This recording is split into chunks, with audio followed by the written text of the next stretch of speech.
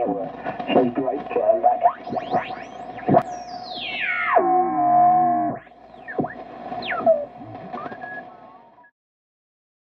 welcome back for part 2 of our Precision 612 tube tester simple restore.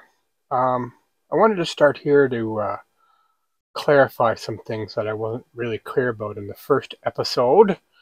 I said that we weren't going to bother with these resistors here.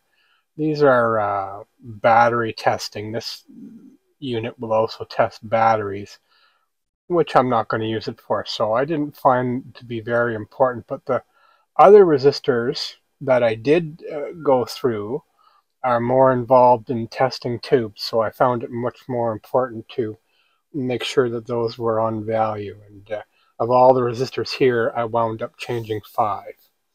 I also wound up changing this capacitor here, as I'll show you in a little bit.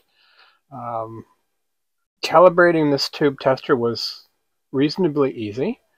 All you had to do is clip your voltmeter onto the 300 volt pin on the output transformer here. Adjust your line voltage so that the meter on the tester is on the adjust line in the middle.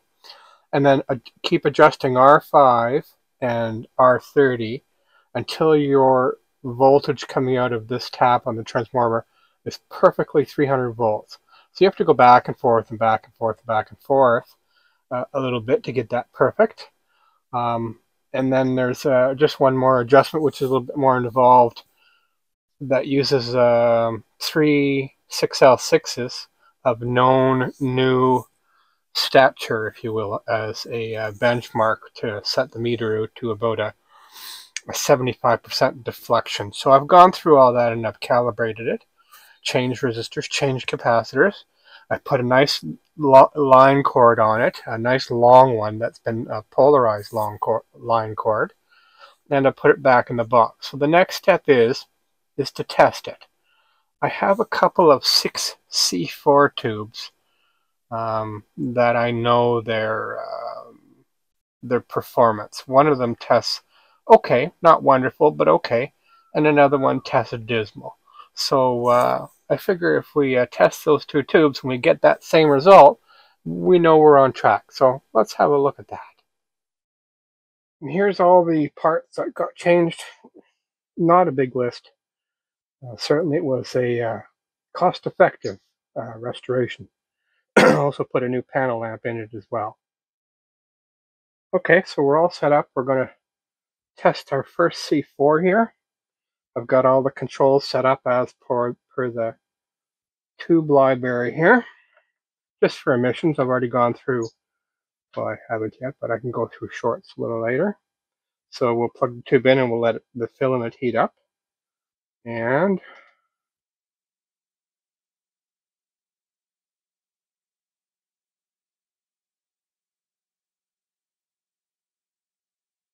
okay, that one's showing about 70. So that's the one that's okay. Not great, but okay. The other one should test really poorly.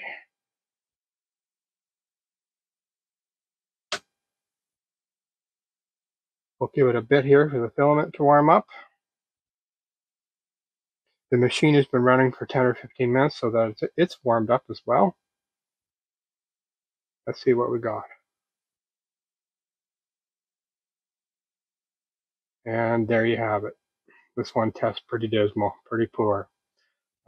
So that's a confirmation for me that the machine is running proper, which is nice. Nice to have it kicking around.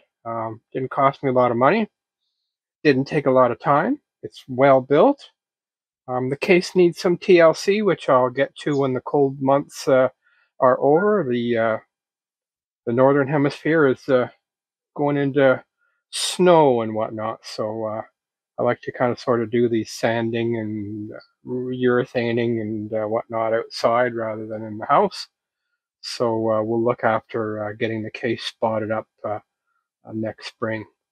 So I'll call that a success. And if you haven't subscribed and you are enjoying our series of videos, please take a moment to subscribe. We can always use the extra folks to help build our community. And if you do, I certainly thank you for that. And we look forward to seeing you on the next one.